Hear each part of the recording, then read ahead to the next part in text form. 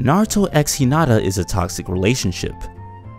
Kinda. While I don't have any real issue with Naruto and Hinata being together in general, I more so take note of how their relationship has formed over the years and notice that the writing for them getting together is kinda mismatched, mainly with how Hinata is the main one showing interest in Naruto, while Naruto hardly pays attention to her, more so focusing on Sakura if anything. And while Hinata is realistically the only character suitable to be with Naruto, I'd be hard pressed to say that Hinata got the man that she deserves as opposed to the one she wants. While looking at most of their interactions in the show, Hinata is seen more as a timid individual in general, in which Naruto himself found a bit weird. But that in of itself doesn't make their relationship useless. What was definitely apparent is that Hinata was overall kind to Naruto, in which he returned the favor in wanting her to succeed, like during Hinata's fight with Neji and Naruto cheering her on in the sidelines. That said, it could be just seen as a friend showing support to another friend, but I'm sure Hinata took it more to heart given that she has a huge crush on Naruto at this point. Fast forward to the Shippuden era, and things are more so stagnant with the relationship given that it hasn't developed much even toward the end of the war arc. Now this is an underlying issue with part 2 of the story of Naruto in general, in which side characters of the show are being thrown to the wayside, but that doesn't excuse the fact that it's still an underlying issue for Naruto and Hinata's relationship, as it doesn't grow much because of it. Hinata is being more so shy to Naruto again, seemingly being regressed as a character to a certain extent, given that in part 1, it seemed like she would take more action with not only her opponents, but with her pursuing her feelings towards Naruto. The last true development, if you want to call it that, happened near the end of the show in the war arc, where Neji died and she gave a pep talk to Naruto, but watching your friend become a pencil stick holder shouldn't invoke romantic feelings. Now if it does make Naruto more interested in Hinata, then sure, but it would seem more forced than anything. Now something I'm not going to force you to do, but you totally should, is liking the video and subscribing to the channel for more Naruto content. We just hit over 1,000 subscribers, and I'm truly grateful whether you've been here from the beginning or you just came about. Now if we do reach 100,000 subscribers, I'll be sure to definitely read one page of the One Piece manga and not gag about it.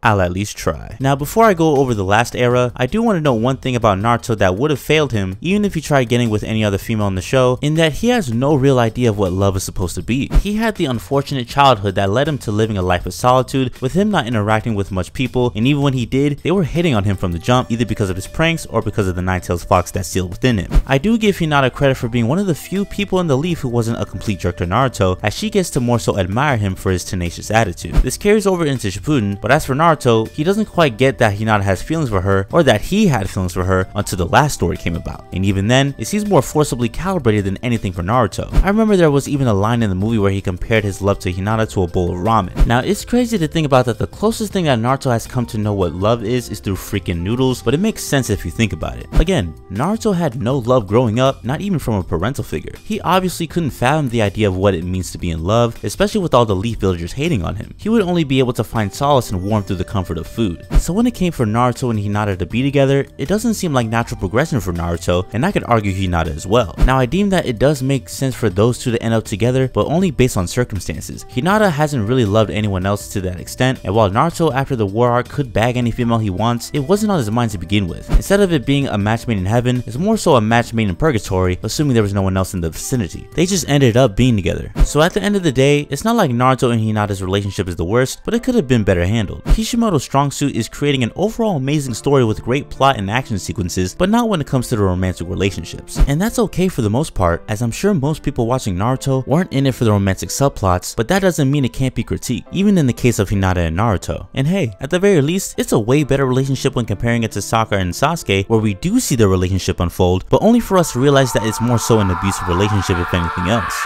So I'll pass the question off to you guys. What do you think of Naruto and Hinata's relationship as a whole? Did you overall enjoy it, or were you more so underwhelmed and would say that it could have been better handled? I would love to get y'all's opinion on it, so let me know in the comment section below. And if you do want to see side characters in Naruto live up to their potential, click the card you see on screen that will lead you to my video on how side characters in Naruto are not that bad. Until next time, I'm the Curly Haired Hokage, and I hope you all have an amazing and blessed day.